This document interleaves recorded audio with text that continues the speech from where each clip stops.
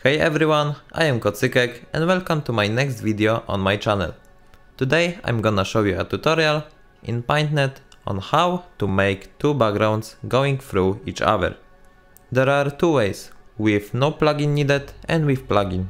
Of course, remember, images have to be on separate layers. You can use eraser and set its width to somewhere big, in my case it will be 1500, and set hardness to 0%. And now carefully click on the photo where you want it blurred, that our picture can be visible through it. So in my case it will be here.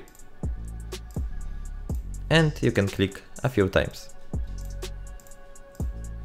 And there you go, it's that simple. For the second way you're gonna need an effect called alpha blur. Link to it will be in the description. Here you have to cut some part of any photo and you have to make sure the cutted photo stays on the top. And now use the alpha blur effect and set radius to maximum, which is 200, and shift to in, which is left, and also to maximum. And click OK. And you can use it a few times. And there you go. You can use it however you want, and the effect can be even better.